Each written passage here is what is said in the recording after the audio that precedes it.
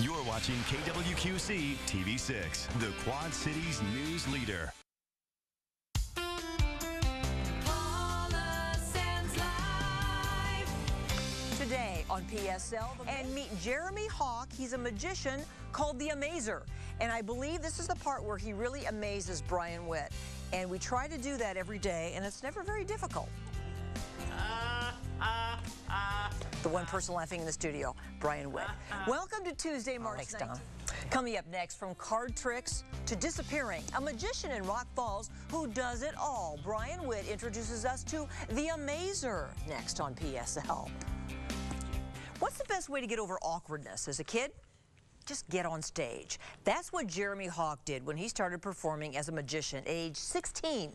Brian Witt takes us to Rock Falls to meet the Amazer. Hey, we're recording. Yeah. Actually, you know what? I didn't give you one of my cards yet. Whoops. Oh dear. Oh, gee. Oh dear. Yeah, there we are. Still warm. Hot off the press, right? Oh, definitely. Went on vacation down in Florida one time, did the Disney World, and after that we went to this outdoor mall called Old Town, and they had a magic shop there. I bought a trick just for the heck of it. I got good at it, and I liked the reaction I was getting, and like, people like this stuff? And they're talking, because I was the shyest kid growing up. Really? Yeah, you know, school dances and all that stuff. I was the wallflower. Just, are you guys gone yet? But yeah, you do the magic. I'm out there, and I've taught college for kids, and I tell them that it will cure the shy kid problem. Really? My little bunnies. Little foam bunnies. Sure. Little bunnies. Sure. Yeah. They have names. They have names. Yeah, this one is Abe. Abe. This one is Anna. Abe and Anna. Abe and Anna. Ah.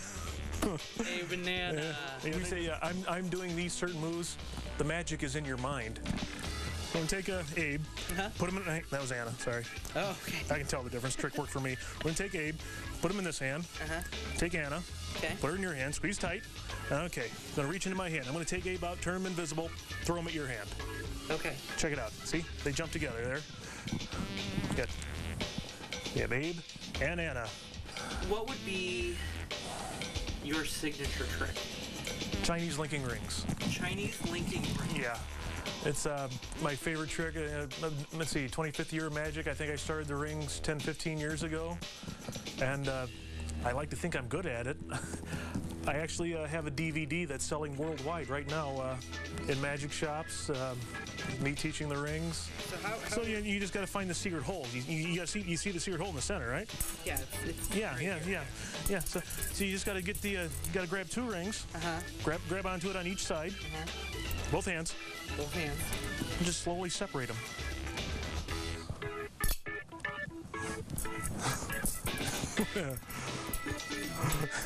And it'll go back. Not always, but it's always fun to do. It's a wonderful art. It will definitely cure the shy kid problem, and I just don't think it gets the respect it deserves. And there's just a lot of wonderful people out there that do magic. So you have a trick that Paula is gonna love. Oh, she's gonna love this. Okay. She's probably gonna send me a check after this one. All right. All right.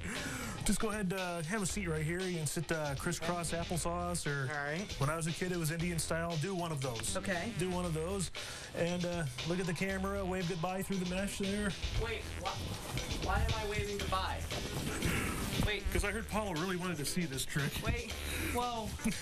We'll just put this little red thing in here, and we just say the magic words.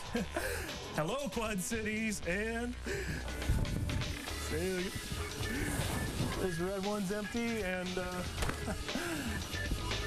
think we need a new person to work for. Good night, everybody. I hope you enjoyed it. But Jeremy, he came back. He came back. Thank you for the support he just there. landed right here. Thank you. The check is in the mail. So it's an illusion. Did you figure out? Well, you know how we did that last one, didn't you? I know how we did the last one. I'm but not going to spill the beans on that one because that's a really good one. Because you were still sitting there, right?